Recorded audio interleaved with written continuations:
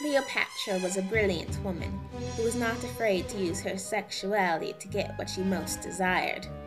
Her deepest longing was power, and she stopped at nothing to gain it. After her former lover, Caesar, died, she seduced Marc Antony.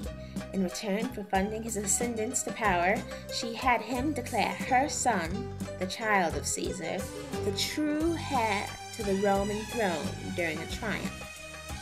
This defiant act was the beginning of a feud between Octavian, Caesar's grand-nephew, and Marc Antony.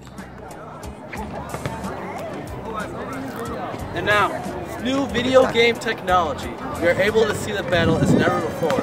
A few generals wish they had, and now, decisive battles.